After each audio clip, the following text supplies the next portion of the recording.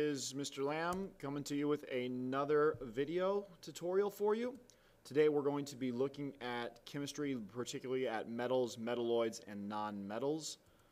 Now, as we go over this today, I really want you to, the focus of this is going to be looking at the properties of metals, non-metals, and metalloids, and then also their position on the periodic table and how reading the periodic table you can tell certain properties about different things. So, getting started real briefly, this is in the chemistry section of your studies, and chemistry is just the study of matter and how matter changes. And then quick reminder on what is matter. In elementary school several years ago, you've probably heard the word matter several times by now, but matter is everything that's out there. It's basically the stuff, the material, whatever has mass and takes up space is matter.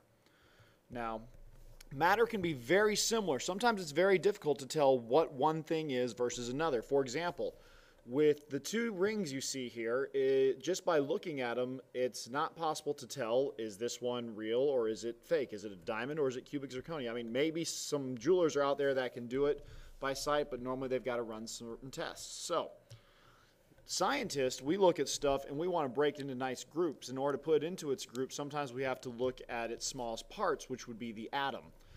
For middle school science purposes, really atoms are about as small as we go. We do look a little bit at their subatomic particles, like the number of protons, neutrons, and electrons. But looking at its atoms can tell us a lot about the properties of a substance.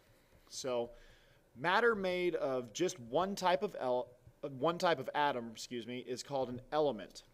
And each element does have a unique mass. That's one of its physical properties.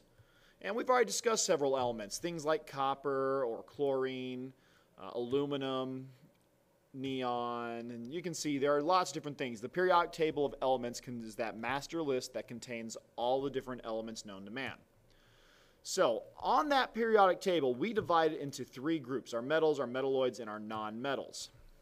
You see, when chemistry's been around, scientists have been studying stuff for years, and we've known there's certain metals and non-metals, and there's certain things that have properties of both. But for a while, we didn't have a way to organize it. Before we created the periodic table, things were just kind of placed around. But it was not a really good way to organize the elements, and scientists like organization. We like being able to put things in their right spots.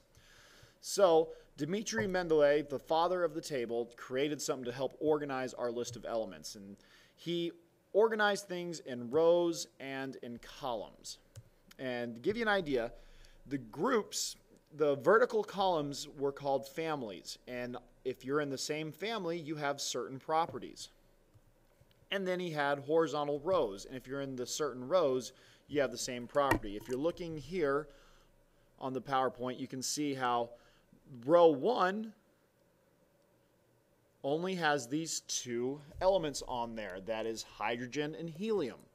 Both gases there at the top. But then you get down to row 2, and there's a few more. And there's reasons for these rows. They share properties.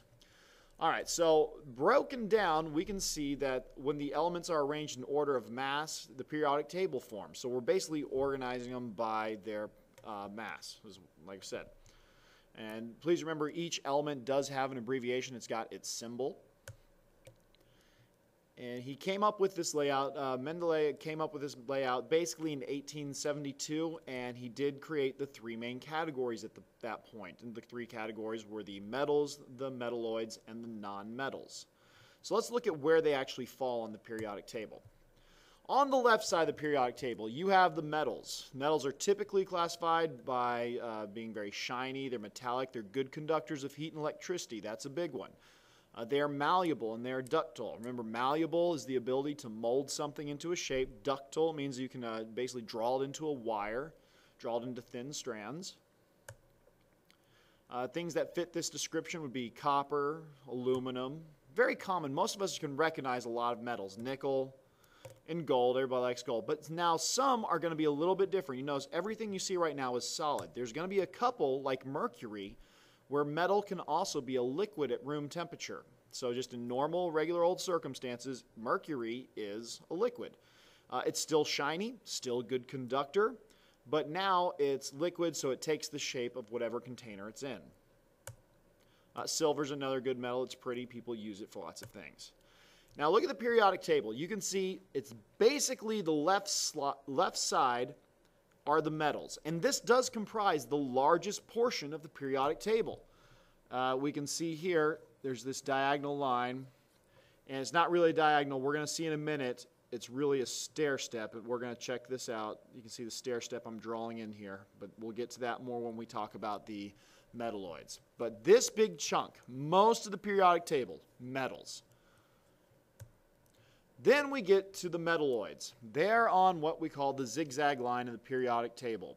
This is the intersection where the metals and the non-metals meet. Most of them are shiny. They typically look very metallic, but they're only semiconductive, meaning they only let some heat and electricity through. Because of that, a lot of these are used in things like semiconductors and are processors for our computers. They use them a lot because electricity, the electric signals will still go through, but it doesn't transfer as much heat. Therefore, you can keep the heat load down your computer. It doesn't overheat as much, and it's very helpful versus using old like copper conductors that were in some of the first chips. Now, often they will combine these metalloids with non-metals to make things. If you look at the periodic table, they are kind of an odd section. Your periodic table and the ones that you have on your star charts will have a dark stair-step line off to this right-hand side. And that's the boundary. Those elements on that stair-step line, you can see those are where your metalloids are found. Things like we have boron up here, and we have silicon here, silicon chips. That's we were just talking about the semiconductors. So you can look at your periodic table and look at this a little bit more. But those are your metalloids. Form the boundary between the metals and the nonmetals, which leaves us with our last section, the nonmetals. This is the right side of your periodic table. These things, they're not shiny. A lot of the items over here are the gases. And then when we look, when we get a little bit more into your periodic table, we'll see things called noble gases in there as well. But these things are not conductive at all. Heat and electricity are not going through these things. They are not malleable. They are not ductile. These things are brittle. They will break or crumple. Now, obviously, if it's a gas or a liquid, it's not going to break or crumple. But things like our carbon. Carbon's very, very common. Your charcoal briquettes have a lot of carbon in there. These things, you're not going to shape and mold them. They're going to break apart.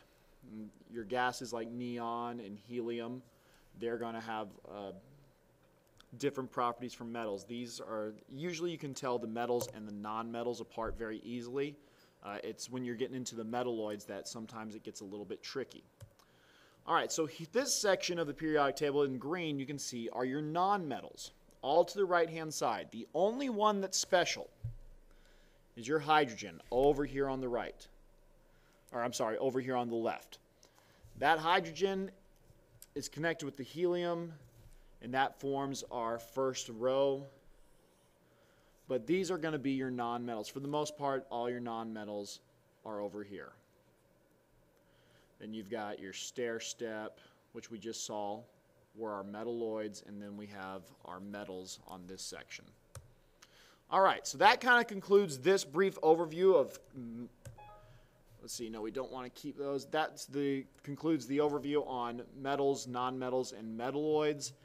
We will get into testing these different things on a separate tutorial, but this kind of helps you see that based on where you're looking on your periodic table, you can tell different things. You'll be able to tell something, is it a metal, is it a non-metal?